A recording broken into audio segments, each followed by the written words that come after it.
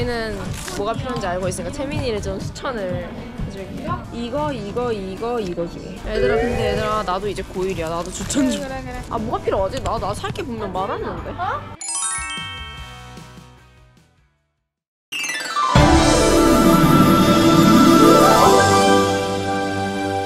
클레버. 안녕! 클레버TV의 나의 시은, 채민, 세랑입니다. 왜 이렇게 신났어? 왜냐면 우리가 신나게 가는 곳은 어디냐면 우리 어디 가는 거죠? 저희 아트박스랑 아트박스에서 가서 뭐 하죠? 대학기물품 사러! 먹을 거 사러 가시는 거죠? 뭐야? 지갑? 지갑이 없다고요? 잠깐 빨리 갔다 오세요. 그럼 렛츠고! 뛰어갔다. 저희가 화이팅! 아트박스가 눈앞에 있습니다. 우리 학용품 있는 곳으로 가볼까? 채민이를 위해서 좀 추천을. 근데 초등학교 때랑 별로 다를 게 없어. 아 맞아. 솔직히 이런 거는 안 사는 게 좋아요. 아, 이런 거는요? 지워지는 거래요. 근데 그거보다는 네. 여기. 아, 이런 거요? 이것도 나쁘지 않아. 좋아. 이거 아니면 이거 나 이거 있어. 이거 중에. 이게 되게 귀여워. 이거?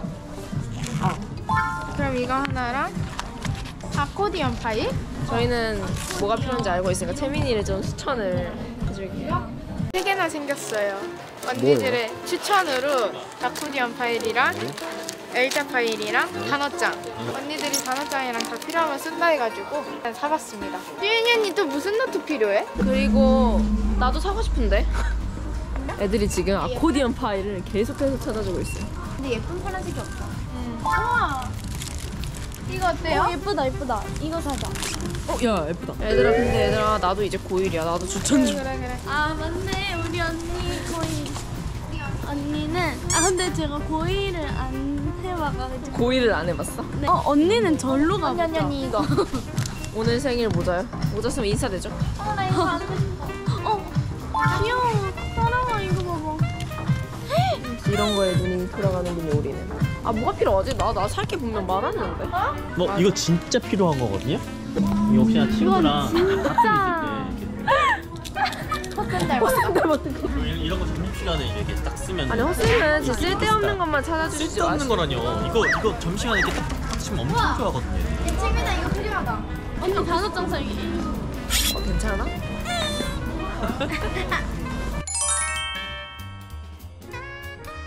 자, 1시간 동안 지금 쇼핑하는 기분이거든요.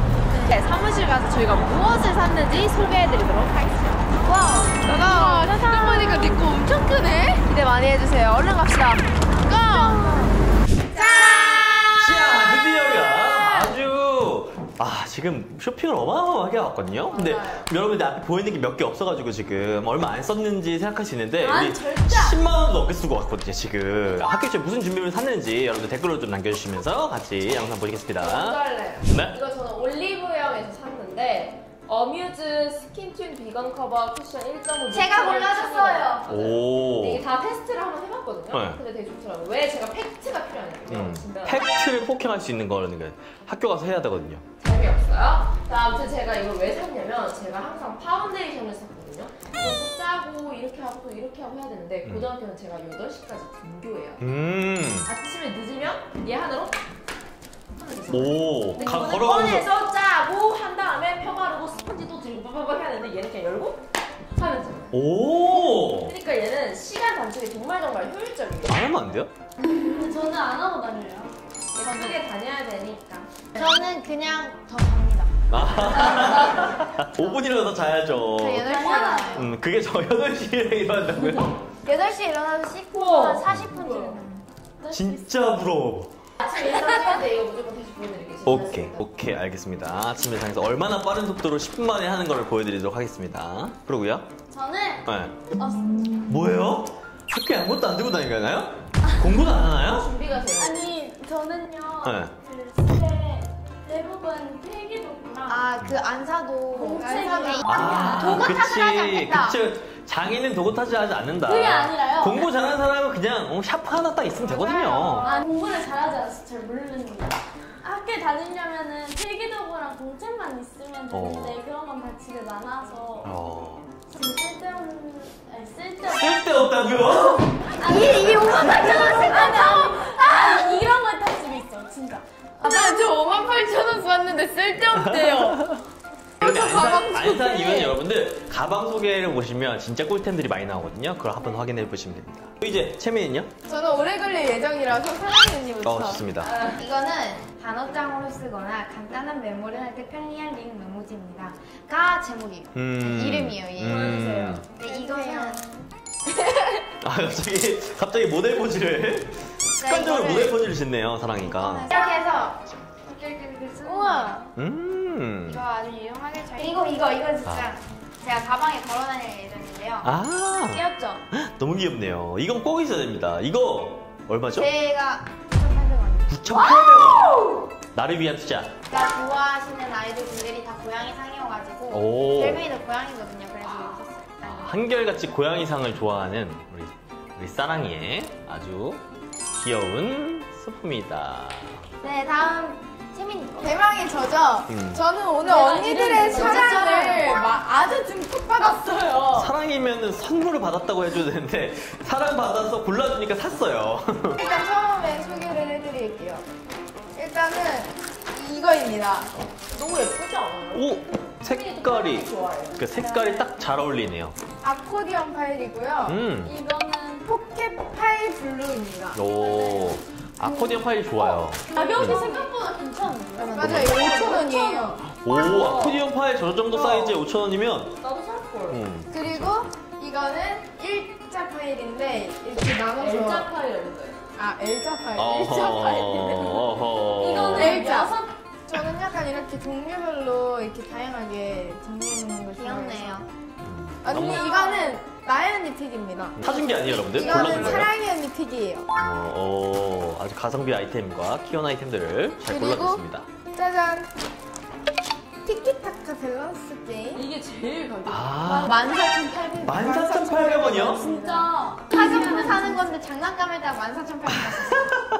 이걸요, 오시은 언니가 추천을 해줘서 아니 샀는데요. 근데요 저는요 이거를 딱 사랑은 안 했고 이런 걸 하는 친구들이랑 재밌을 수도 있겠다라고. 그리고요, 단어장입니다. 나 잘못 들은 거 다나카상이라고요? 단어장. 단어장이요. 단어장이요? 다나카상 이렇게 해가지고 다나카상 비슷하네요. 아직도 봤어요? 아직도 안 받았어요? 컴퓨터 사인펜입니다. 이거 다이소에서 구매했습니다. 네, 이건 다이소에서 샀고요. 다이소에서는 이거 하나밖에 안 샀어요. 오. 다 아트박스에서 사가지고. 오. 이거랑 그 다음에 짠! 여러 가지의 형광펜들입니다. 아니, 형광펜들이 이렇게 많이 샀어요? 네. 이거 이건 무거워서 다 들고 다닐 수가 있어요? 필통을 이거 근데 또 두꺼운 게 더 좋아. 나도 훨씬. 언니들 추천입니다. 이거는 단체 언니들 추천이고요. 이거 제가 골랐어요. 색깔. 이거 사랑이 언니가 골라준 색깔. 이거 나의 언니가 골라준 색깔. 시윤이 언니가 골라준 시윤이 언니가 골라준 색깔. 이건 누가 골라줬더라? 나의 언니가 골라준 색깔. 그 다음에 이거는 시윤이 언니가 다 골라준 색깔이에요. 오, 좋습니다. 맞아요. 이거 하나는 제가 골랐어요. 되게 틴트같이 생겼어요. 이렇게 그러니까. 입술에다가 입술에서 바르면 큰일 나요, 여러분. 네. 자, 이렇게 해서 오늘 다이소도 가보고 올리브영도 가보고 투어도 많이 했어요. 근데 우리가 막 이제 채민이 같은 경우는 중학교를 막 올라가다 보니까 살 게 좀 많았고 다른 친구들 사실 2학년 되는 친구들은 살 게 별로 없어요. 그리고 고등학교 가는 친구들 살짝 포기하거든요. 중학교 갈 때는 막 공부 막 이렇게 하다가 자, 어쨌든 여러분들 새학기에 여러분 필요한 것들 댓글로 좀 남겨주시고 혹시나 꿀템 같은 거 있으시면 여러분 댓글로 좀 남겨주세요. 재밌었다면 구독과 좋아요 꾹꾹 눌러주세요. 그러면 안녕. 클레버 멤버가 되는 방법이나 아카데미 등록 방법이 궁금하신 분들은 카카오톡에서 클레버TV를 검색해 주세요.